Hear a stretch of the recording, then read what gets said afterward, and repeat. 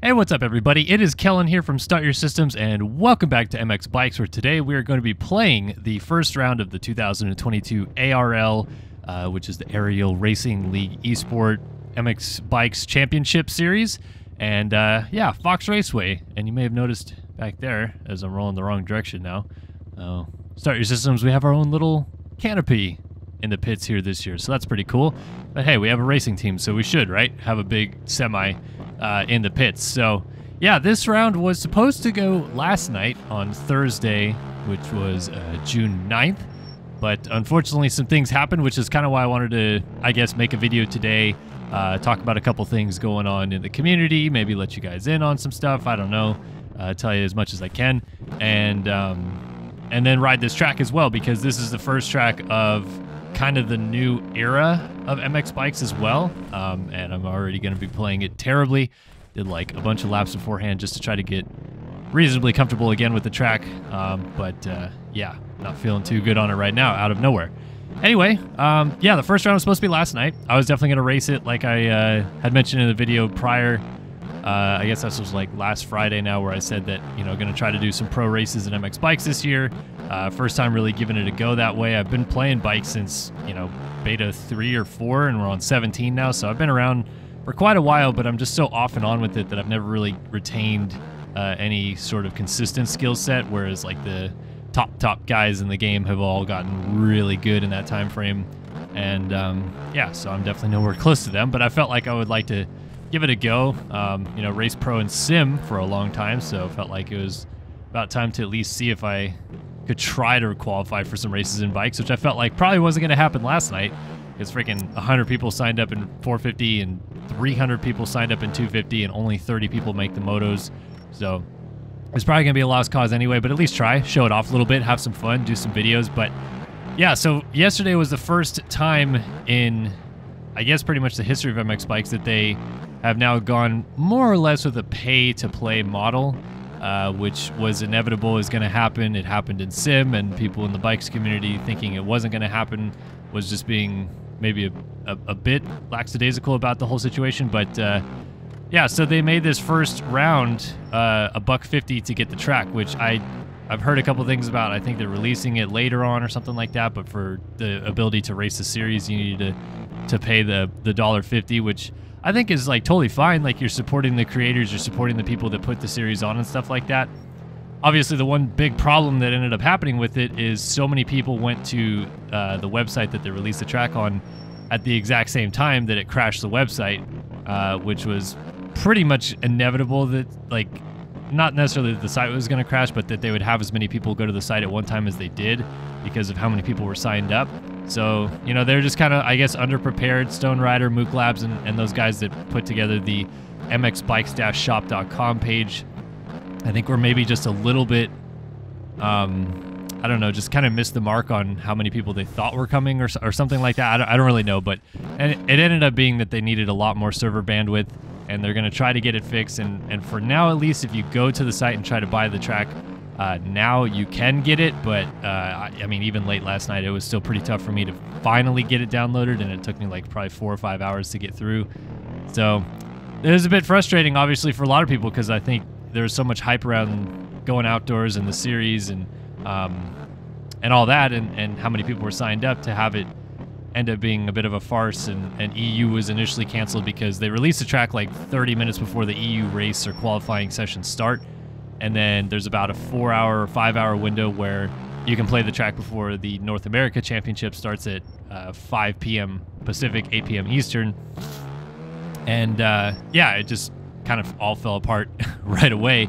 So it took a little while. And, you know, like, credit to them, they're responding well and trying to do their best to fix it and stuff like that. But like I said, the one bad look of it is like the first time that they try to go with this model, it goes that badly, which is not a good look at all, because then it kind of makes it look, I don't know, just janky, I guess, for the way that you've set it up. So it happens, though. Totally get it, and it's understandable. But unfortunately for me, what that means is I will not be able to race this first round now, because while it was supposed to be a weekday race, a Thursday night race, it's now moved right back to the normal time that they've been doing the aerial races the entire time, which is Friday.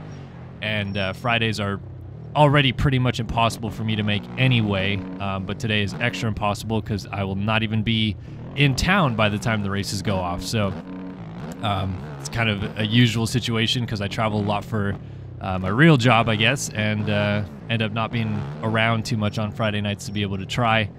And yeah, just the way that the cookie crumbles sometimes. So kind of bummed because I was looking forward to at least trying again. Now I'm going to have to wait, maybe at least until next week or whenever I get a chance again to try to give it a go my first time. But excited for the season to start for our MX Bikes racing team, the SYS Racing MX Bikes team, getting going. Ev Move just coming off of the 250 Supercross title is going to jump up and ride 450s, and he actually wasn't even going to be able to race last night. So now moving to Friday, it's going to be better for him, but I think he's supposed to be able to race moving forward every Thursday after that. And then we got Hemi and Morin and Merkt is on the team now. And yeah, just a good group of guys. I was looking forward to kind of, learning about the whole process with them. Cause like I said, I've never even tried to race pro. So I didn't even know like how the whole system flowed or anything. I've watched the streams a lot, but I don't always get to see exactly the behind the scenes of it. So a little bit bummed, like I said, but looking forward to trying again at another time and seeing if I can't at least get close to getting inside the top 25 spots, and then eventually maybe qualifying out of the LCQ, or maybe I just go straight in through the motos. I don't know, but long story short, not going to be this week, and we'll have to pick another week to try to give it a go. But yeah, so kind of wanted to give that little community update, kind of explain a couple things with that, and then more or less like, I guess just ride this track to get a little bit of use out of it and talk about the feel of this track, what I think of it compared to the real Fox Raceway, because as I've said many times before, I live pretty close to it, so it's one of the few tracks on the schedule that I feel like I can very accurately say if it's close or not. This one I feel like is pretty much not to be like kind of mean to them, but they definitely are pretty much underscaling a lot of stuff, and on top of that they've also not really got the layout correct either. But I think for what they can do, Stone Rider and Mook are both from Europe, so they're not quite as ingrained to what US tracks are supposed to look like and on the ground and getting first-hand response. But yeah, it's a little bit off. That being said, it's still a pretty good track. It's a fun track to ride. It's pretty difficult for someone with my skill set because it's really choppy. The ruts are not very flowy. Like, you really have to angle into the corners in very specific ways to kind of find the entry points to the ruts. And then once you hook, they even kind of go away halfway through the corners in some regards and stuff like that. And I get why they're trying to do that, to make it a little bit more realistic to kind of hopping in and out of ruts, or laying in and popping up out of a rut or something like that. But for my sake, it's just terrible. Like, I just am not very comfortable with that kind of skill set yet. More comfortable with the long flowy ruts. So you're going to see me taking a lot of lines that if you watched like Connor Linz's video or anybody else's video of them playing this track yet, probably not taking the same lines I am, just because I'm trying to find the lines that I'm actually comfortable in and not necessarily the lines that are the fastest around the track. But we're getting there. We're trying to make some progress. I feel like slowly but surely I learned this track pretty well a little bit last night, and was able to put down a 210, which is well off the pace that Linz is putting down, like I said. But I'm not even trying to think about that. I'm just trying to think about, getting a second better here, a second better there, until I'm, hovering down in the low twos or something like that, perhaps, and see if we start feeling a little bit better moving forward. I'm not claiming to be the best at all in bikes, just trying to get my feet wet, learn the ropes, and figure out if I'm even going to be close. But this lap's looking pretty good so far. I made a couple little mistakes, but I think I can still, if I can finish it off here at the end, maybe put it down into the teens, low 2 teens somewhere, because we're creeping up past the 2-minute mark, and we've got a few corners left to go here. Table right here, and then I personally like jumping to the outside line right here because you get a little bit better drive into this step up, and then get this triple pretty clean as well. And hey, it was at a 209, so that might have been my best lap actually. What did we do? Yeah, 209.84. So creeping down just like that while doing a video and talking about it. We're learning the ropes a little bit. But anyway, you may have noticed as well that I'm riding a 450, and kind of, I don't know, I'm not really stoked on the idea of racing a 450, but as you may have heard me say, there's way more signups in the 250 class, so really the only class that I could even try to make it into and possibly race is the 450 class. But the 450s in this game are not that good. It's a pretty big learning curve already with the game, but then the 450s have like an extra learning curve to it because they just don't have really that good of rear wheel traction, so you have to figure out that aspect of it. It's always a little bit difficult for me because I like riding the bike in higher revs, which is more of a 250 thing. And on the 450 in this game, you definitely have to kind of lug it a little bit more through the corners just to keep that kind of momentum and that power at a good stage and not lose the rear end traction. So that part of it's a little bit difficult for me to learn as well. But I feel like we're kind of picking it up and finding some good grooves with the 450, good vibes. I'm already up a little bit here because that's where I made that stake last time by, so we might be on our way to yet another good lap as I just kind of hop all the way down to the bottom of the hill right there. Not the cleanest corner, but we'll still jump up to the top and try to hook this inside rut pretty clean. Got that nice and good through there. I feel like once I get through the hills, the rest of the track I'm usually pretty good at. There's a couple turns right there at the end that I definitely have flubbed a few times, but and right there, of course, as soon as I say it, that inside rut that has not gotten me this entire time finally does. So we're working there. We're trying, getting lower into the 2:0 somethings. And yeah, like I said, qualifying times tonight are definitely going to be mid to low 50s, probably 155, 154 will be probably like a top 10 time would be my guess, or maybe even farther down than that. So many people in this game have gotten really good over the years. When I picked up the game, there was literally a handful of people that were quite fast at the game, and you kind of knew who they were and knew how fast they were. Like, for example, Ruben, who really he's around, but he's not around that much anymore. He was blazing fast when I first picked up the game, and it's gone through a whole different change and iteration of fast people, and now there's people that pretty much were like teenagers, or not even teenagers when I picked up the game, and now they're almost adults. So like it's been a while, and definitely gone through a lot of changes and iterations. But yeah, just trying to get my feet wet, established a little bit, trying to learn this track, feel it out a little bit, feel out what lines I like and where I'm comfortable and where I'm not comfortable. And also just trying to get into that zone. The thing about these games, and the thing that I always learned about Sim, is like, as soon as you do like one good lap, if you can connect the next lap after it and the next lap after it, you'll slowly start going faster without even realizing. It's like just literally just do laps. Stop trying to focus on hitting things harder or whatever. Just like work to your speed and your ability, and feel how the bike moves underneath you, and where you can maybe go a little bit faster here and there, but don't push it. Like, there's no point in trying to go faster than what your skill set is in the game, because you're just never going to learn how to go fast. Then you like have to kind of learn how to go slow first, I guess. And that's definitely the same thing with this game that I'm learning as I get a little bit better with it, is you just have to kind of let things happen, let the flow kind of come to you and not force it. Otherwise, you're just never going to be going fast in the game. So, yep, we're getting there. We're getting there, and maybe give it a go at Hangtown or round 2 next week, but Fox Raceway tonight.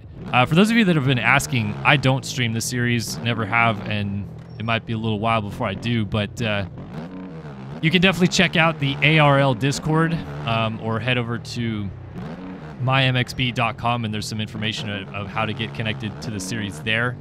And there's also links in that Discord, and I believe also on the website, of like how to watch the races. I know TKO Smokey does some of the streaming, and then Legin Commentator, I think it's Ginksma or Jinxma or whatever you call him, does some of the commentating as well. And then Dad Shoes, which is, I don't know if he wants his real name out there, but he does some commentating as well. So it's a couple different people. It's not me though, and yeah, you can definitely watch the races if you would like to by watching them, or just keep up with the results. And I'll try to every week maybe make another video, talk about who's leading the series and who did what, and how our team's doing and how I'm doing if I've tried, and so on and so forth. And you guys can kind of keep along. This is now, I guess, officially the MX Bikes professional progression series, because I used to do an MX Bikes progression series where I was just learning the game. Now I'm trying to learn how to go fast in the game, and this is a whole different beast, I'll tell you that much. Oh, we're going to go a little bit long on that table, kind of swap a little bit, but we're good. Try to finish up this lap, see if it's a good one, but right now it is Looking a little bit rough around the edges. It's all right, we're still a half second up, so maybe we're slowly working towards a pretty good lap here. So we'll carry speed through this corner, get that double, get on the gas, try to get through these rollers clean. Not the fastest I've ever gotten through them, but this feels like the bike isn't planting right now. I don't know if maybe the tire wear is catching up to me a little bit and I'm just not really getting through the corners as I was before. We're going to get down this hill really good, and that'll put us back well ahead of our time. So let's see if we can finish this off, maybe dip down into the 208s. That's not a very good corner right there. We're going to case coming up the hill, but I think it'll help us get to the inside a little bit better. So got that rep pretty clean. A lot of just like tiptoeing through the corners on this track. I feel like it's not a very wide open fast track, which is very much not what the real Fox Raceway is. Fox Raceway in real life is really wide open and fast.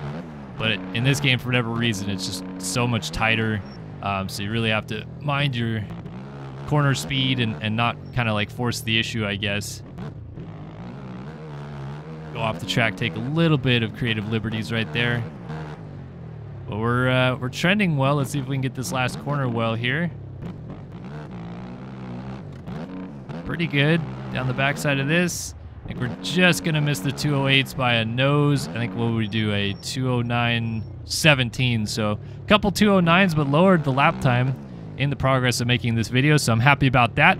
And yeah, that's a little bit of an MX Bikes update / Fox Raceway shred tour, I guess, here today on your Friday. Shout out to my team, the folks at the SYS Racing MX Bikes team. Good luck to them tonight, everybody that's racing. Blue Tech Suspension and Market MXB for coming on board this year with us.